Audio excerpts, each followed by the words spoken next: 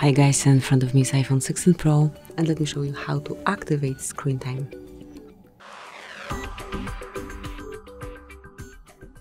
So once you want to check up on your screen time, on time spent on particular apps and so on, you have to activate it first. To do it, enter the settings, then find and select screen time, mark app and website activity, and click on turn on app and website activity. And from now on, it is active. It will detect time spent on screen. If you look up here, see all app and website activity. After some time, you will be able to see the stats here.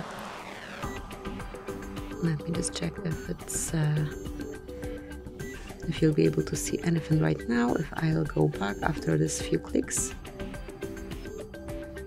Yep, so here it is, and now you can detect even this few actions here. So this is it. Thank you for watching. Please subscribe our channel and leave the thumbs up.